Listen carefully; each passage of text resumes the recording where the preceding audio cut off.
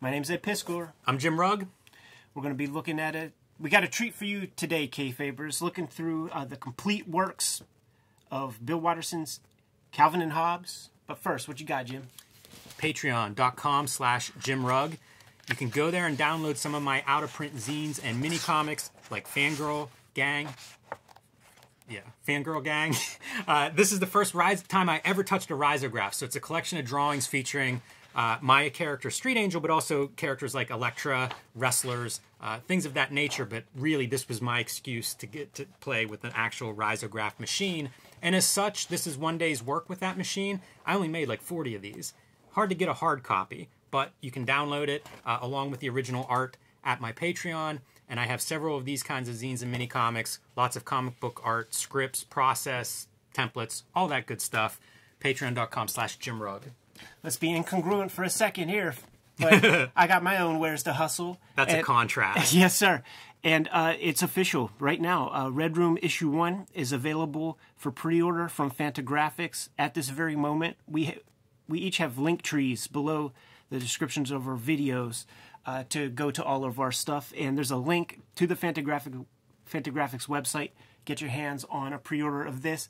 My comics are always underprinted and always go to reprints very rapidly. If you want that first printing, you got to make sure you talk to your comic shop, pre-order it by any means necessary. Do what you can, because you don't want to miss out whenever the movie comes out and you didn't grab the first print of Red Room Issue 1, just like you didn't grab the first print of like Walking Dead Issue 1. You might want to pre-order a couple of them with that in mind. Absolutely, Get these things slabbed. Give them to your freaking nephew who's a little creep, man, because they'll steer him in a direction.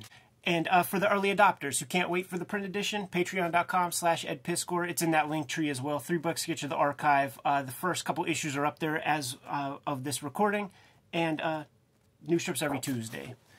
Now that the gore is out of the way, Jimmy, let's take a look at the complete works of Bill Watterson's Calvin and Hobbes. Like a solid 10 years of impeccable cartooning, strong from the start. Did a couple Calvin and Hobbes videos before, but got hold of the complete works. See, I got the layaway version, Jimmy, because it's a soft cover, 4 volumes. There's like a 2-volume giant hardcover that I actually don't know how you're supposed to comfortably read in bed. It's pretty much why I chose these options, because even this is still a pretty big, chunky book.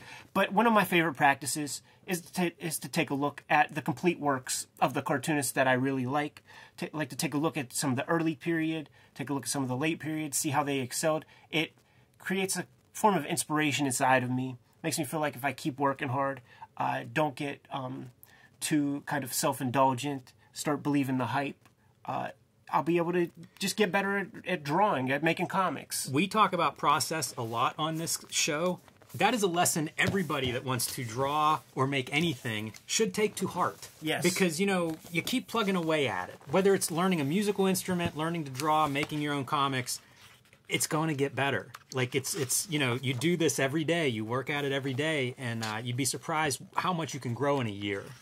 The comics tell the story here. The comic strips tell the story here.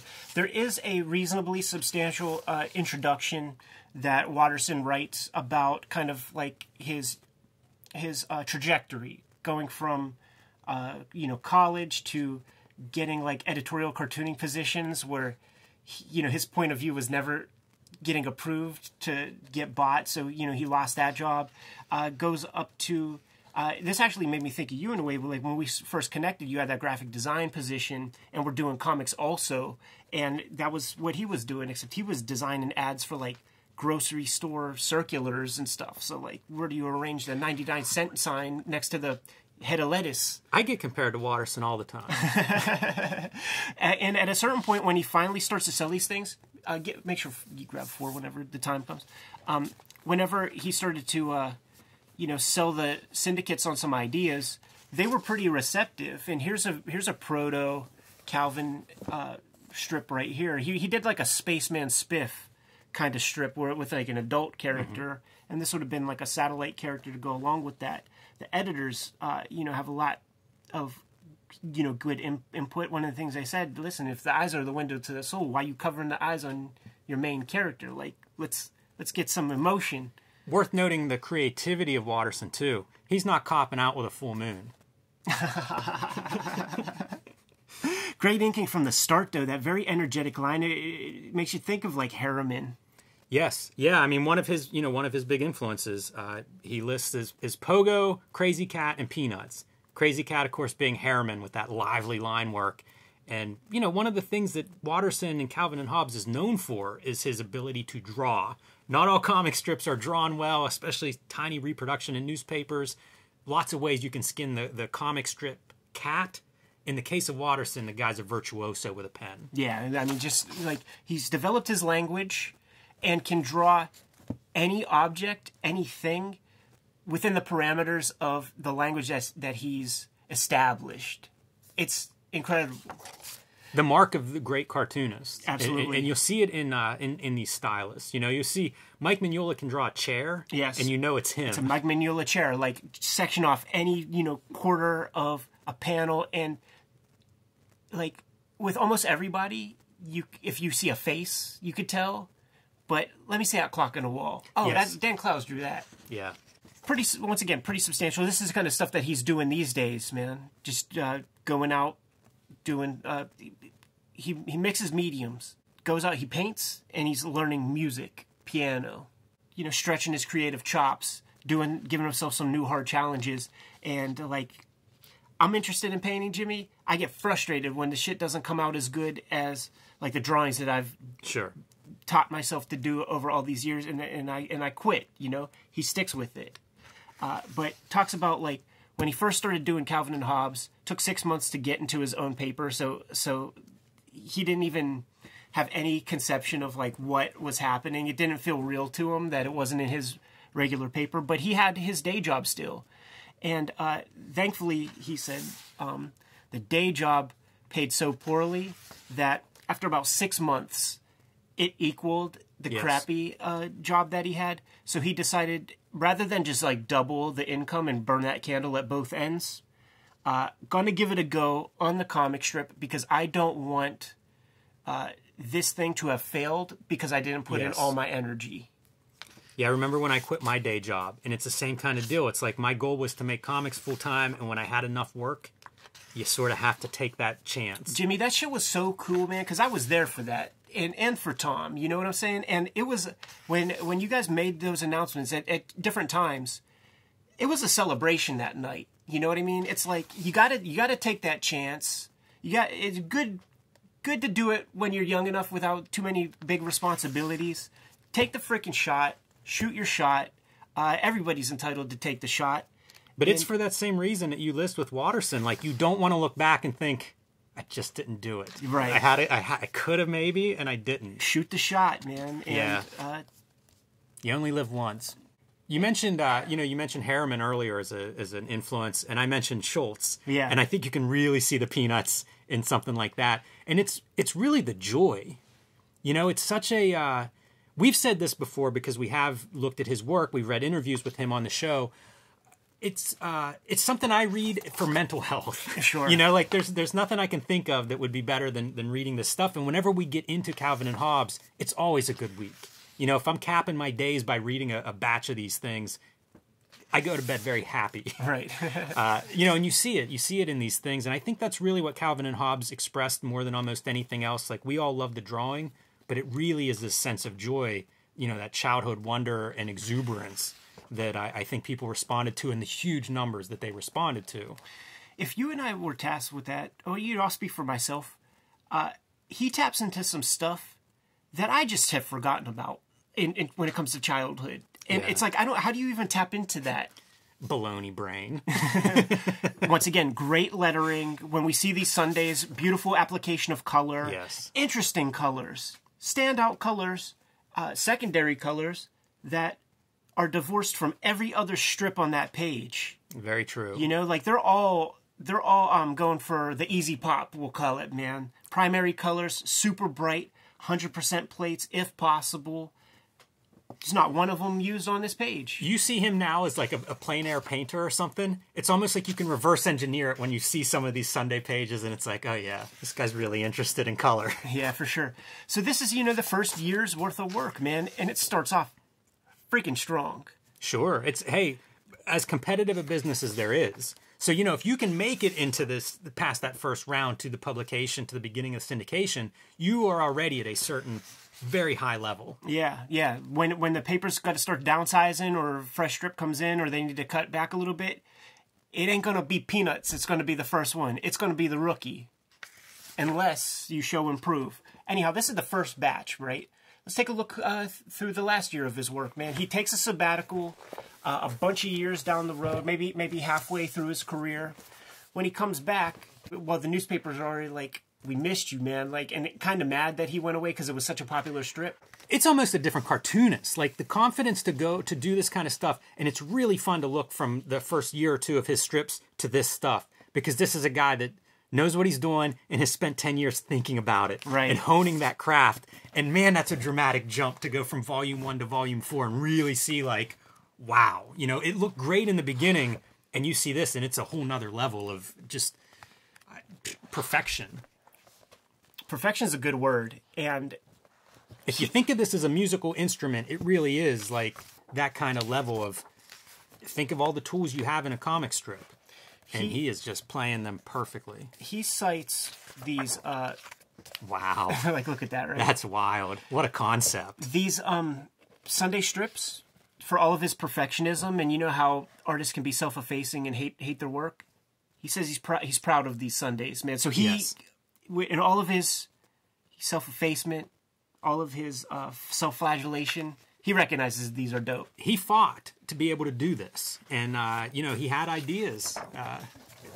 Oh, man, it's so cool. Yeah, every single one, like, is strong. Yeah, and his ability to draw everything, too. We see so much of just a couple of characters, you know, in a daily strip. And he would take those Sundays and just draw everything. Cities and roads, landscapes, and dinosaurs. Always good when you got a dinosaur one. Yes. Walt Simonson's favorite Sunday. Look at that watercolor, boy. Yeah, that's the other piece that's starting to come up. Depth of field, man. Just ink the hard lines on the characters. Not even complete all the lines. We're in the final year here, and he had taken another, you know, you said he took a couple sabbaticals. One of the sabbaticals was before this final year, and during that time, he decided he was ending it and came back for one more year. So, I mean, this is really like, imagine that, too. You've got 14 years of thinking about these characters in this strip, and now you've got to... Whatever you have left to say, this is the time to do it. Whatever ideas you had for layouts or concepts or jokes, you know, you got to get it in there. One of the sort of strengths of the cartooning process is that the work does have to go through a bunch of hands before it sees print, right? So you have an opportunity to do your swan song at the very end. And what I'm saying is in radio, like, you are not, like, they don't tell you that it's your last day because they don't want you on that live microphone talking some smack. So it's like these graceful end notes to these cartooning careers, man. And I keep shifting because I just want to make sure we get the Sundays in there real good. They're such a pleasure to look at. I saw a diagram for how, like, the Sundays had to be laid out. Yeah. In order to allow papers to shift things around, run it 2/3 instead of a full half or whatever. And that's pretty interesting in its own right, but it is formulaic. You know, things have to fit at certain break points. Right. Look at the color on that. That's bold. He borrowed that from Kevin Nolan. Big fan of the Batman Outsiders 1986 annual. Got the Kevin Nolan palette. That sells night, man. Yeah, it's great. I love when people do night and they find the colors to do it, you know, not just black ink. Love that stuff. Super inventive. Yeah, and this shows off his drawing ability too, where it's like, okay, now we're looking at like a kid drawing style. Kid lettering style. Awesome. You know, that lettering is divorced from this. Operation Kapow. Top secret. It's brilliant stuff. Which, of course, we aren't uncovering. I know. Widely regarded. Beautiful but fall I colors. do think seeing the contrast between the beginning and the ending is really effective. We're getting there, Jimmy. It's different ways to read this stuff, too. You know, because all those collections, like, pick up any Calvin and Hobbes collection, it's great. Yeah. One of the benefits of having it complete and printed in chronological order is that ability to see progression. We're getting to the last one, Jimmy. Makes me sad. What a rich piece of comics. Is that the last daily? right there. Man. There it is, man. And this was, it was all building to this. You know, like there were articles in the newspaper about, you know, Calvin and Hobbes coming to the end, man, last day of December 1995. And here it is.